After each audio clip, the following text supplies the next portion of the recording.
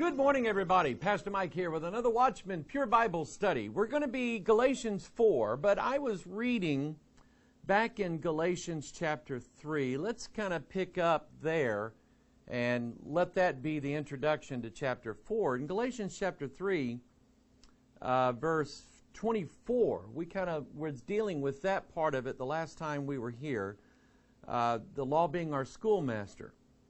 In verse 24 of Galatians chapter 3, wherefore the law was our schoolmaster to bring us unto Christ that we might be justified by faith. And remember, the law is supposed to be strict and not wavering. I mean, it's the law. It's the rules. You break the rules, there's punishment. The schoolmaster idea, Paul got it right. Of course, the Holy Spirit told him what to say, but he's right on that. You don't break the rules. And if you break the rules, there's consequences. So you and I are under those consequences. So that's what drove us to the cross. It was the harshness of the law and the penalty under the law, which is death. Romans chapter 1 says that those who commit such things are worthy of death. And there's a list of 23 things there. 23 is the number for death. Look in Genesis 23. Deals with Sarah and buying the cave of Machpelah so she can be buried in the tomb, all right? So anyway, verse 25, but after that faith has come, we are no longer under a schoolmaster, for ye are all the children of God by faith in Christ Jesus. That plays into what we're going to talk about today, that we are the children of God, but after faith has come, verse 25, we are no longer under schoolmaster, for ye are all the children of God, verse 26, by faith in Christ Jesus. For as many of you as have been baptized into Christ have put on Christ. There is neither. And I like this verse. This is what caught my attention here. There's a list here.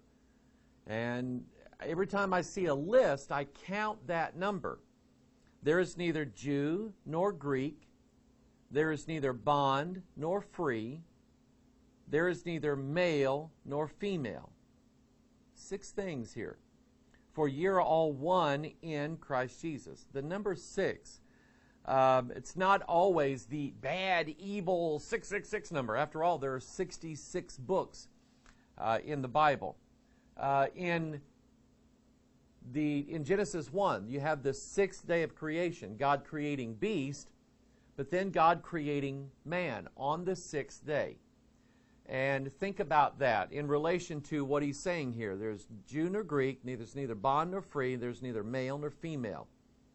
So it has to do with the recreation, the new man that is on the inside of us. And that new man literally is neither Jew nor Greek.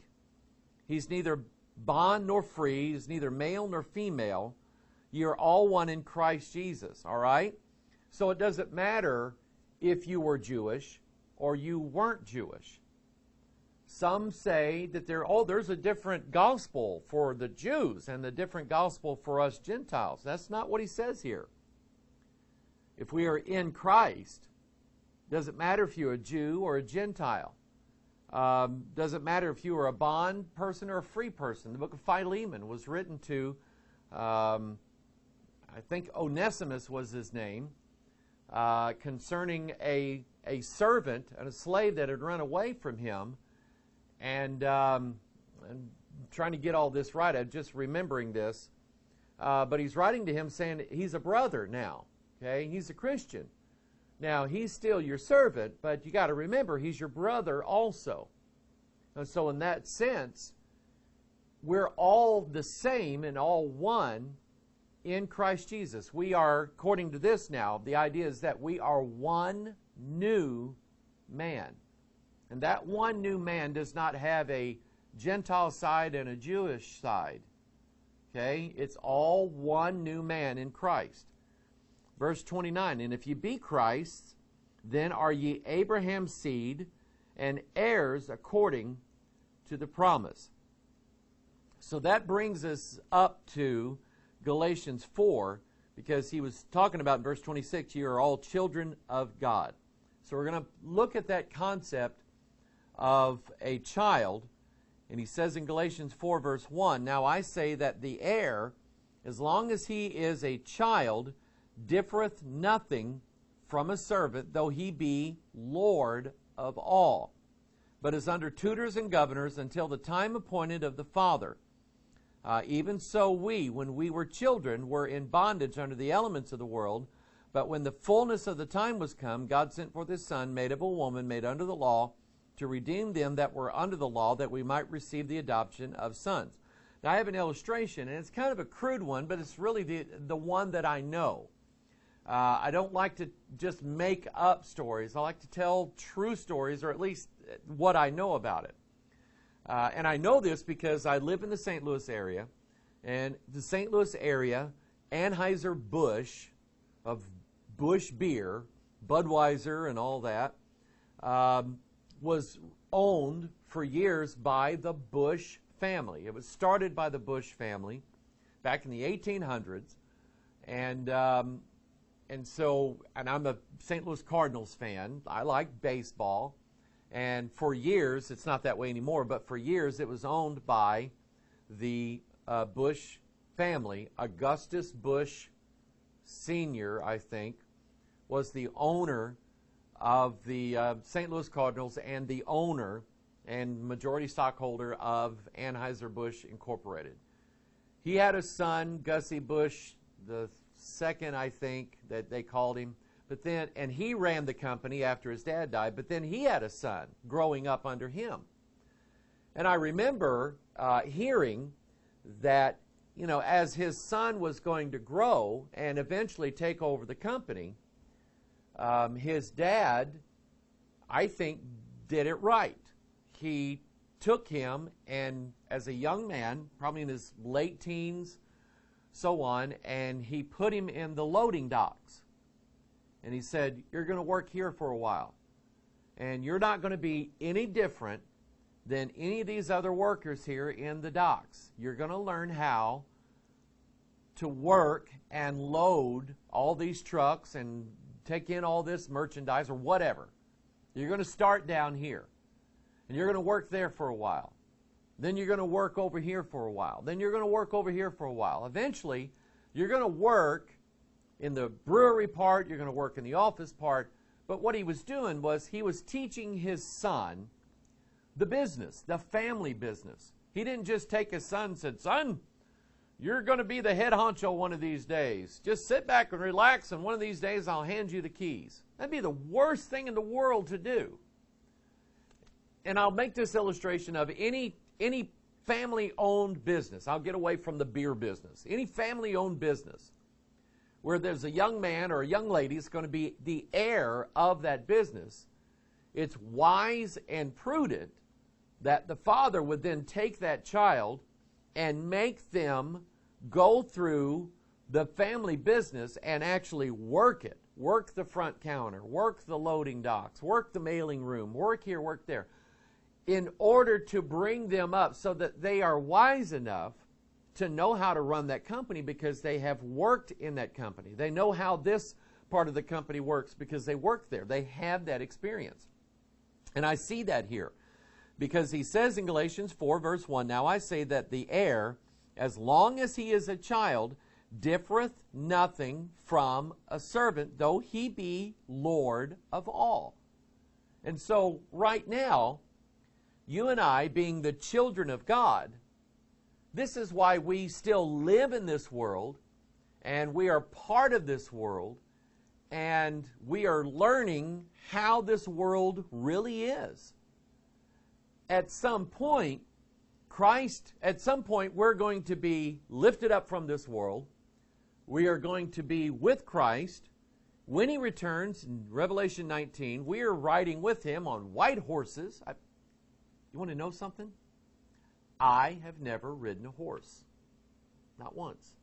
I've seen horses. I've petted horses. I've watched my children ride horses. I have never ridden a horse.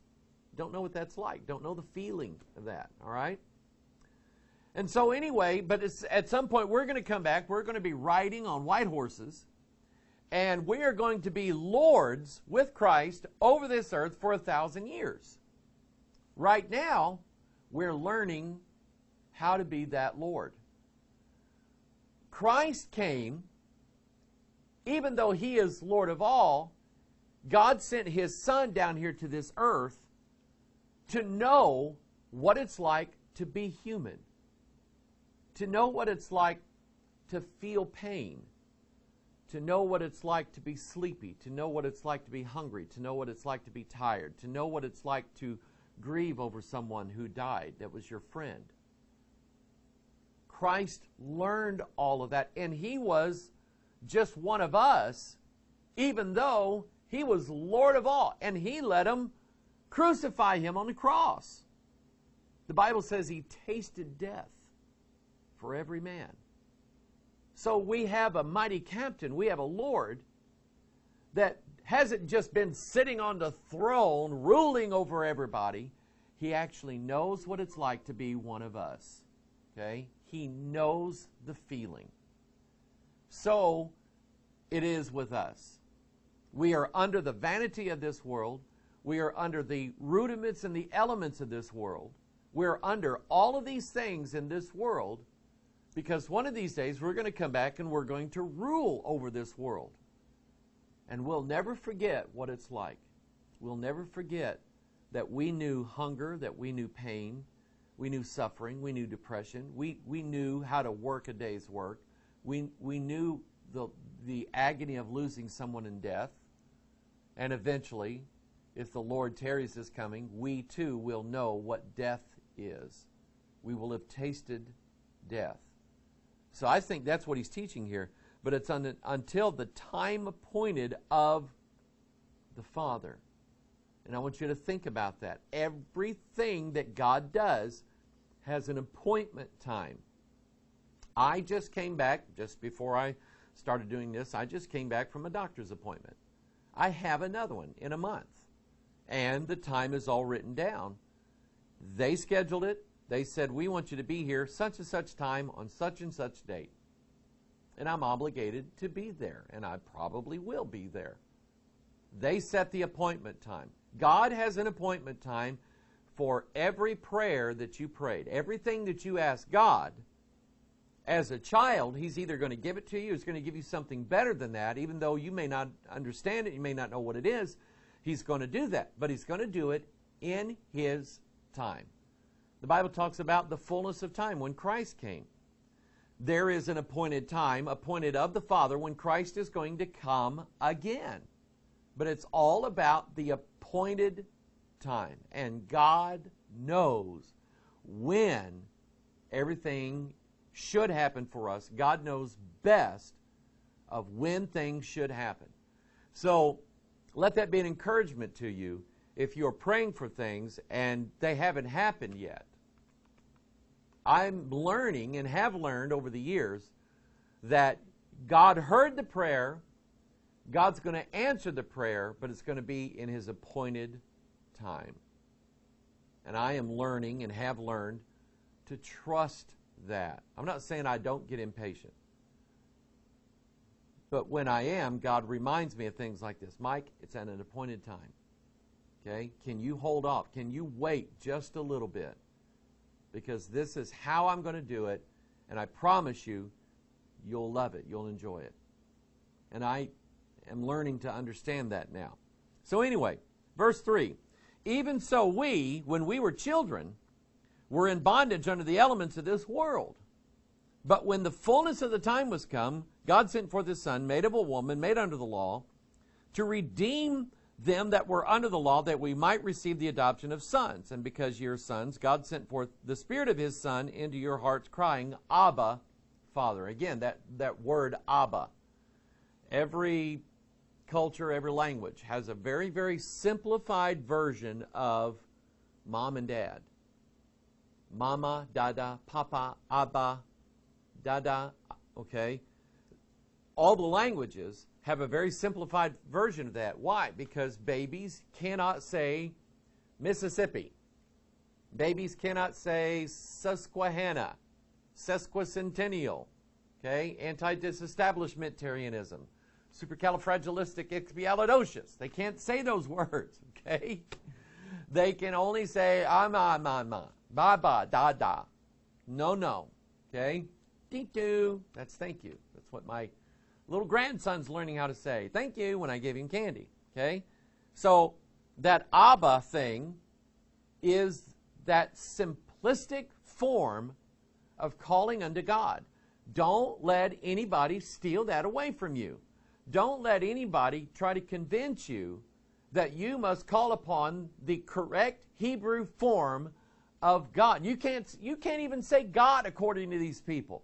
You can't say God. You can't say Lord. You can't say Jesus. You can't say anything. They'll tell you that's pagan. Oh, that's wicked. That's evil. You've got to say Yahuwah or Yahweh or Jehovah or Yahweh, or they don't even agree as to how to say it.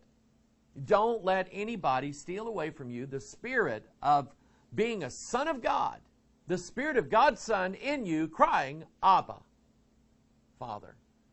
It was meant to be simple. God designed it that way.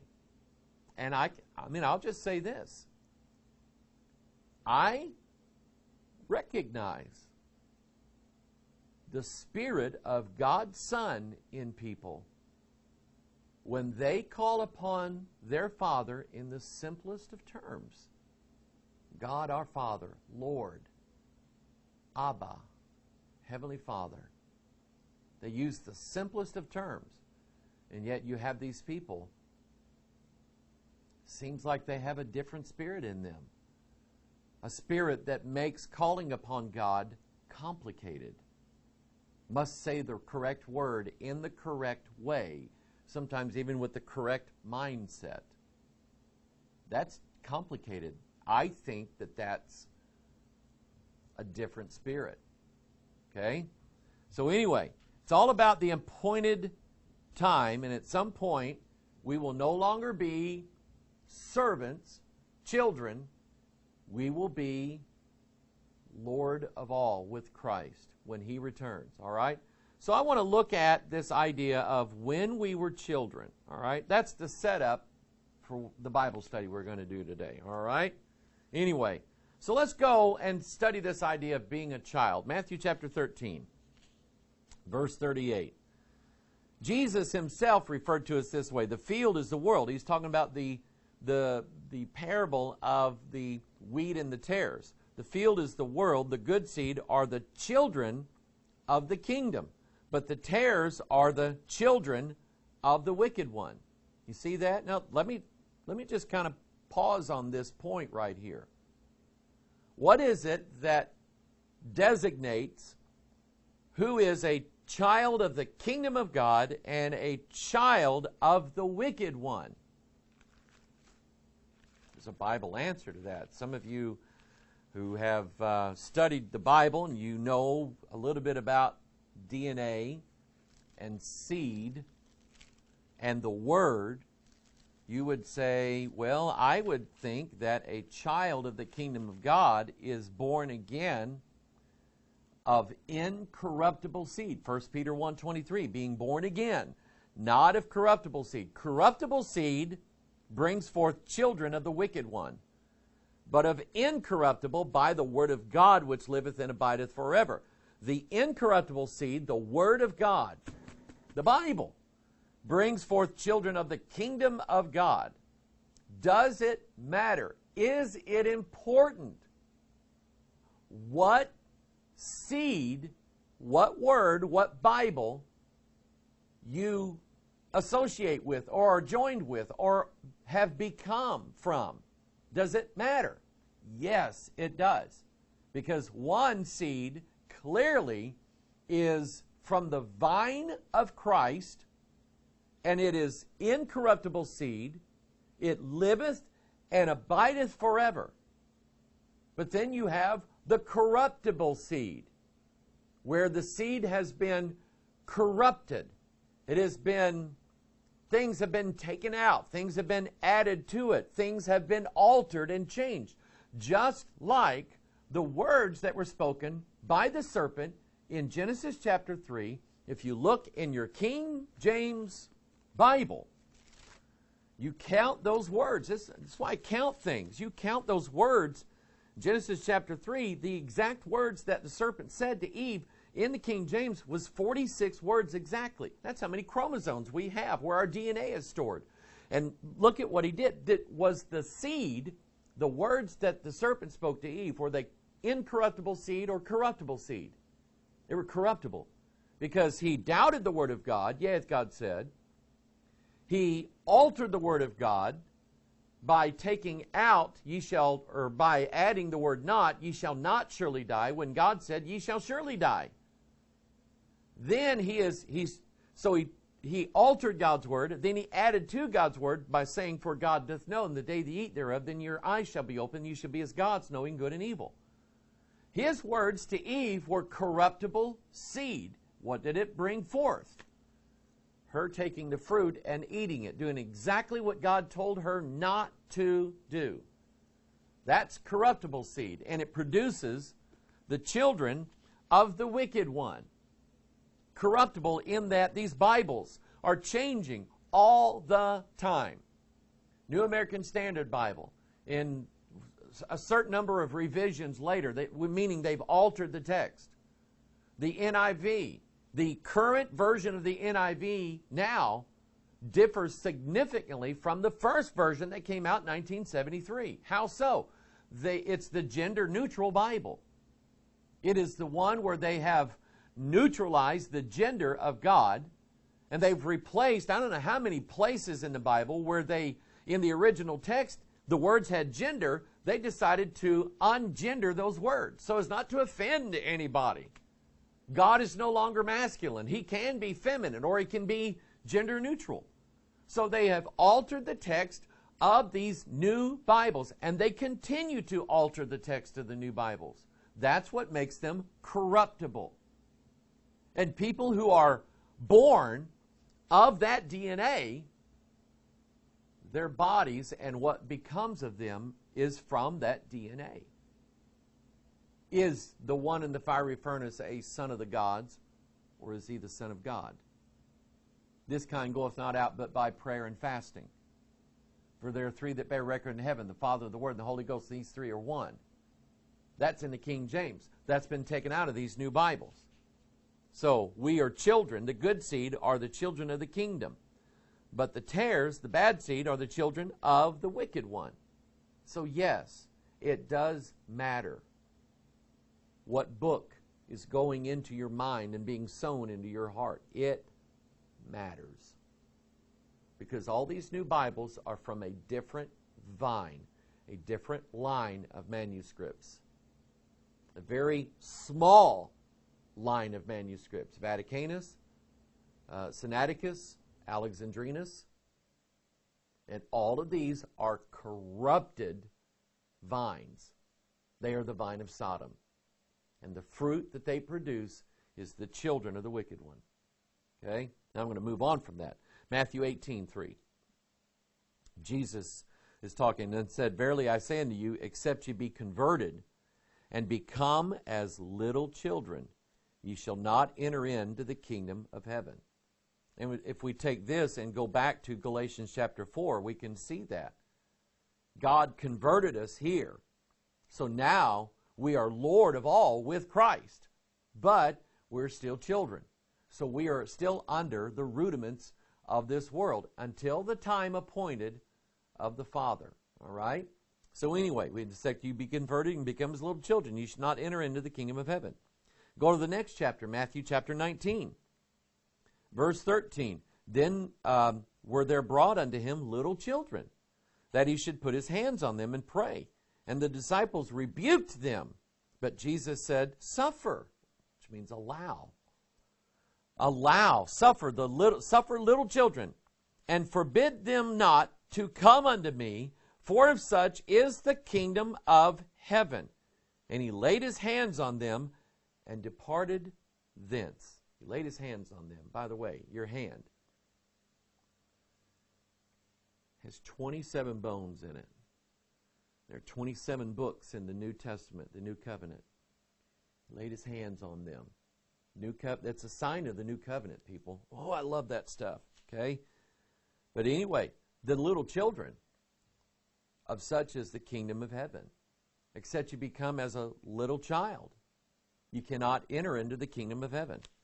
Go to Romans chapter 8, verse 20. Oh, I like this. This is me. This is Mike Hoggard, the creature. It's kind of funny because my wife worked with a lady years ago, and she had a little girl about the same age as my girls. And her mom tried to tell her that I was the preacher. But what she heard was, and what she said was, the creature. Okay? I'm not the preacher. I'm the creature. All right? I am the creature. For the creature was made subject to vanity, not willingly, but by reason of him who has subjected the same in hope.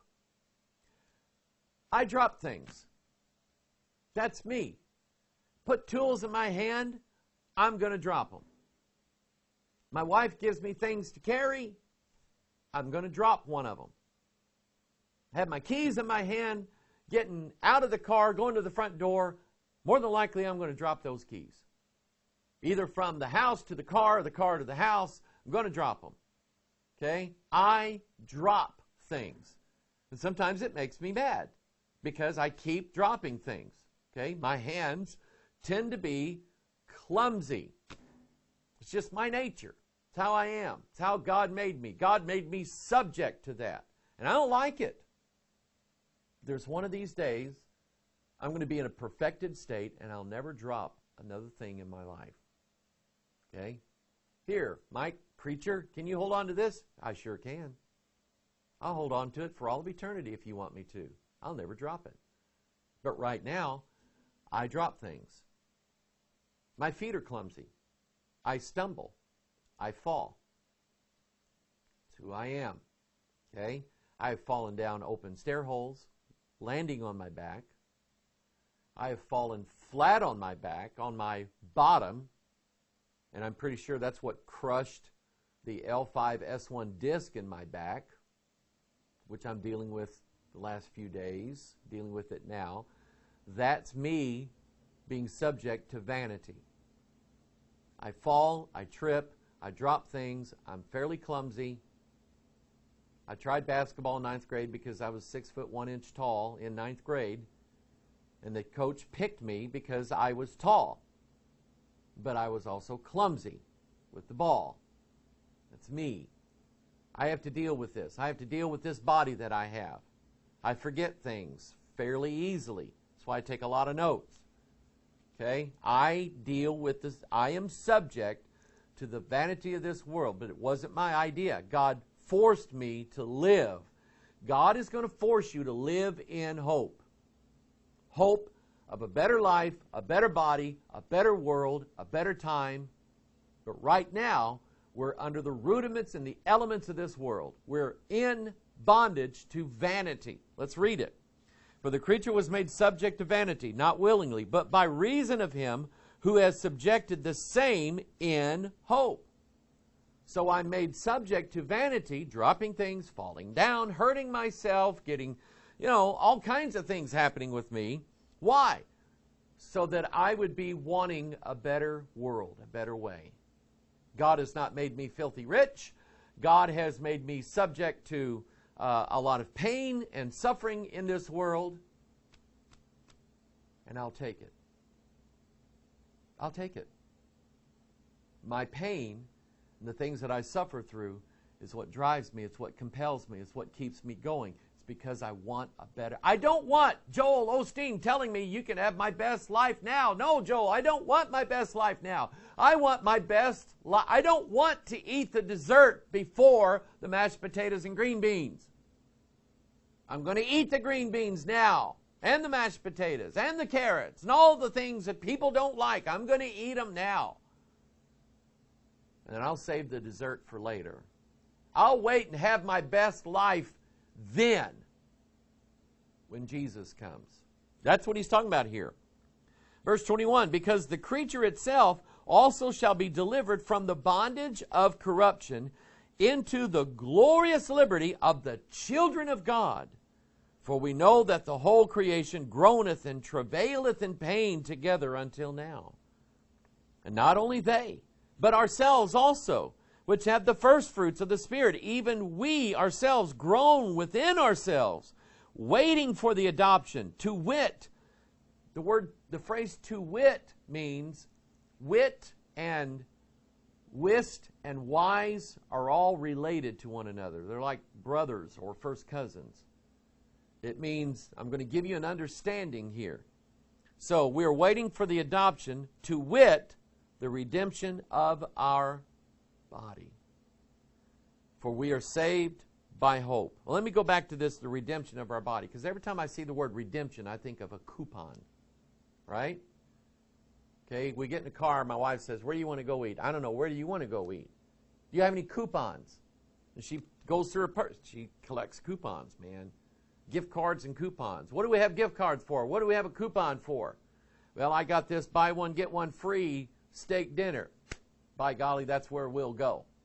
Okay? Because we have something, a coupon, that says we can have one dinner free when we buy the other one. And that coupon is just waiting to be redeemed. I give them the coupon, they give me the free meal. All right? That's what I think of when I see the redemption of our body. I have a promissory note saying that I'm going to get it. Okay? And this one never expires. It's good throughout my lifetime. But it's got a promise in here saying that one of these days I'm going to trade this old body in for a brand new one. Free. I'll take it. And if I have to wait on it, I'll wait on it. Okay? To wit, the redemption of our body. For we are saved by hope. But hope that is seen is not hope. For what a man seeth, why doth he yet hope for? Why would I want my best life now, Joel? Why would I want that? That seems to be against Scripture. For these people to tell you, well, if you just have enough faith, you'd be healed because God wants you free of all your diseases. No, He doesn't. No, He doesn't. I'll take my diseases. I'll take my pain. I'll take my suffering. Yes, if God, I'm like Jesus in the Garden of Gethsemane. Lord, if there be some other way, then, let this cup pass from before me. But nevertheless, not my will, but thy will be done. And the crazy charismatic and word faith people, they can't comprehend that. They've been told the lie and believed the lie. That you can have all this healing and have this perfectly working body all the time. They got it from Finis Dake. And Finis Dake went around telling everybody that as a Christian, you shouldn't ever die of a disease. We should all die like Moses. Moses had his full life force in him, 120 years old, and then God just took him up and He said, if you're a real born-again Christian, that's how it's going to be with you. Why would you give praise and honor to Satan by having a disease in your body when you could just cast it out in Jesus' name by faith? That's what he said. That's what he told everybody. Then he died. Not with his full life force in him. Oh, no. He died of a disease where it took years to kill him. And there is no cure for it. He died of Parkinson's disease. The one that makes you shake. And the last few months of someone's life dying of Parkinson's disease is in sheer pain. My old preacher, Preacher Goff, bless his heart, went on to glory, but he had Parkinson's disease. He had to get out of the pulpit because of it. Cost him his pulpit time. He loved to preach. In the last few months, the last few weeks of his life, he was so doped up on morphine he didn't know anybody because of the pain that he was in. That's how Finis Dake died. Why didn't he have enough faith to deliver his own self from the disease that was killing him? And he knew he had it. He had it for years. Covered it up with medicine so he wouldn't shake all the time. Why didn't he deliver himself like he said? Because it doesn't work that way. We're made subject to vanity. All right? 1 Corinthians chapter 14. Turn there.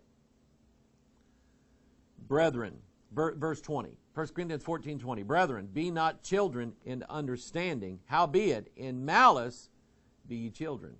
But in understanding, be men.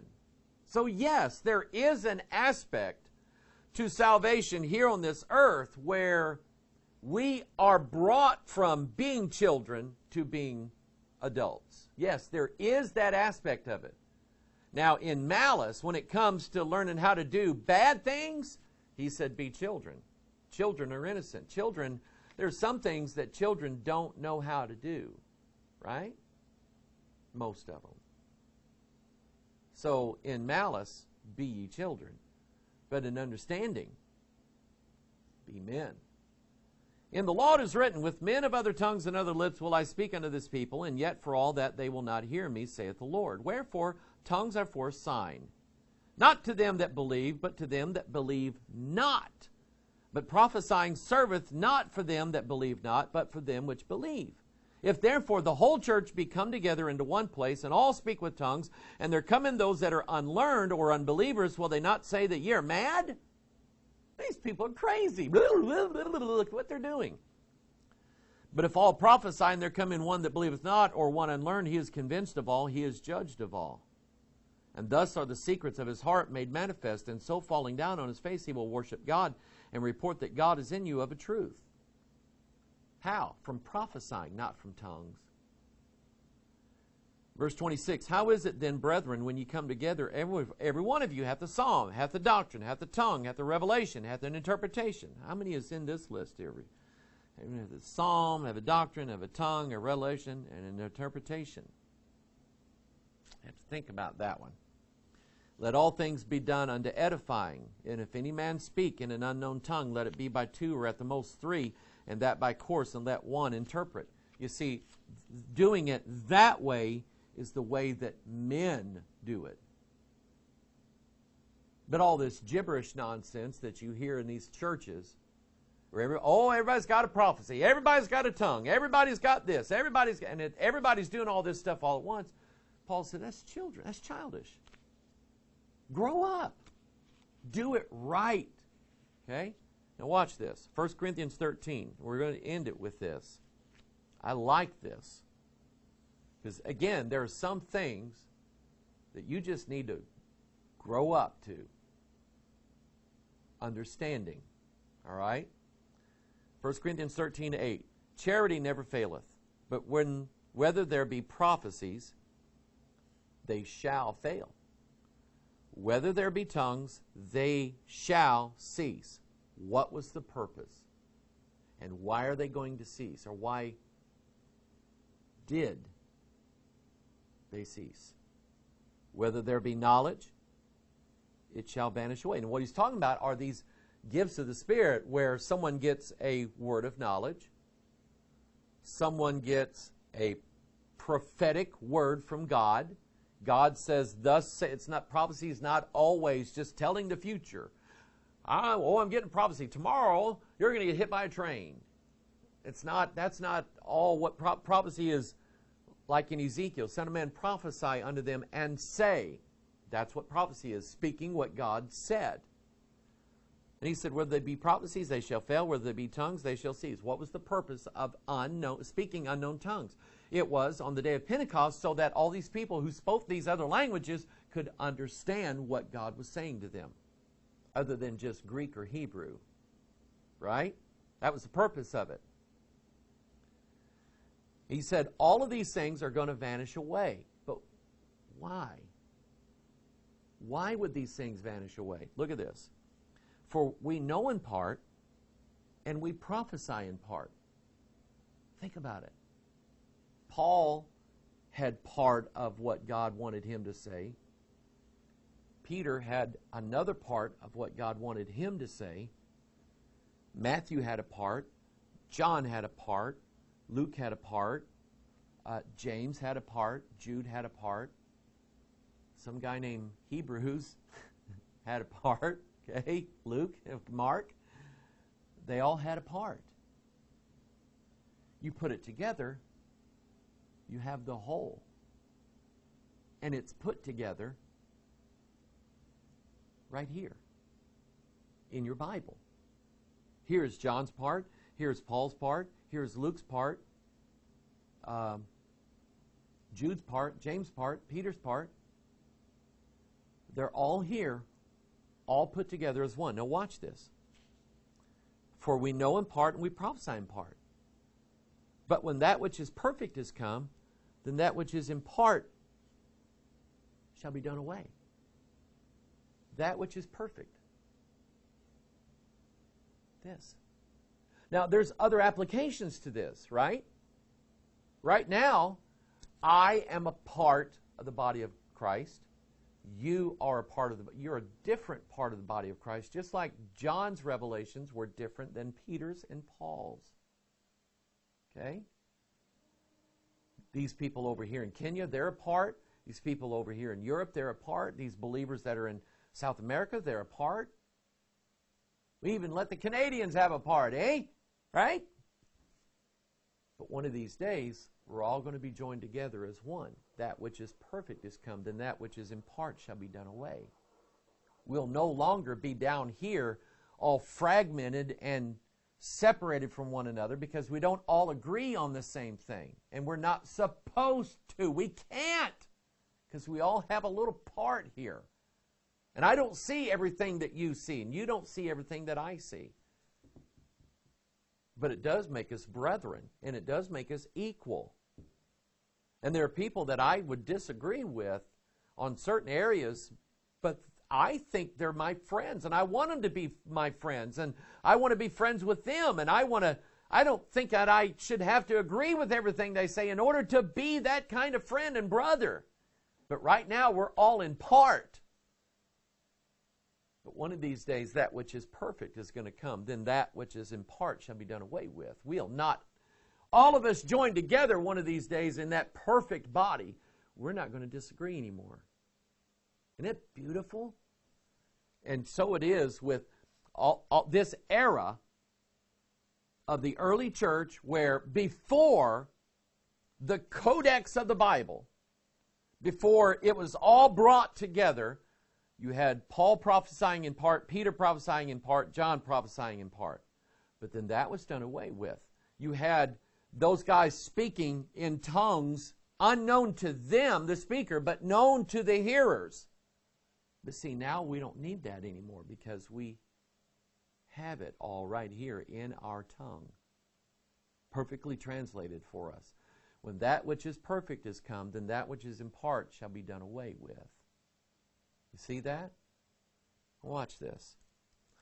Verse 11, when I was a child, I spake as a child, I understood as a child.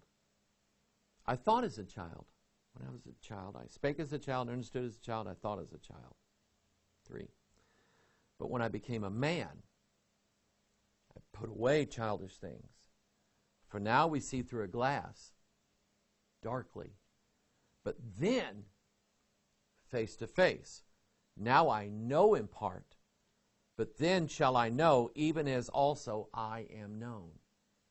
Right now, I asked God years ago, as He was just pouring things into me, some 16, 17 years ago, 18 years ago. And in my enthusiasm and zeal, I said, God, give it all to me. Show me everything in the Bible. What a fool. I'm not going to know everything in this Bible. I'm not going to understand it all. My brain can only hold so much. I can only understand little pieces of it. But you can understand a different piece of it. And you over here can understand a different, and you guys over here can understand a part of it. But one of these days, we're all going to know everything. We're going to know even as we are known. Isn't it great? Right now, as far as some things, we are children.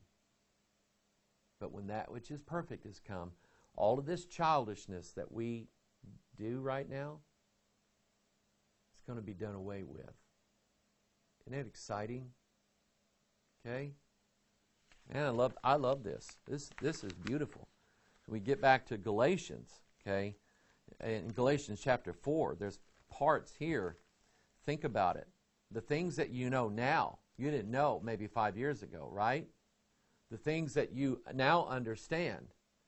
You understand and you know and now realize maybe now that before you were saved, you were dead wrong on some things. Living a wrong way, believing a wrong way, practicing things that weren't right, doing things that weren't right. Now that you know these things, here's the question, and we're going to get into this as we move through chapter 4. Why would you go back to what you used to be? Why would any of us adults want to go back and be children again? We can't, number one. But he's going to teach in here in chapter 4, now that you've been made free from the elements of this world, why would you go back to them? And some people are going to get maybe bruised by what I'm going to say. Why go back to observing times on Yahweh's calendar? Why go back to the Hebrew roots? Why go back to Mount Sinai? Why? We were made free from that. Why go back to it? Okay? So that's where we're going next time. All right? Oh, I've had a good time with this. This is good lesson. All right? I hope you benefited from it. And take this that I've shown you here and just go through the Bible and see it in new and better ways that I could never see. All right? Hope it's a blessing to you. It's a blessing to me. You're a blessing to me, and you're the reason why we do what we do. All right? God bless you. I love you. Pray for you. You pray for us. Support us if you can. Pray for us always, all right? That we can keep doing what God has called us to do. We love you. We'll see you next time. Bye-bye.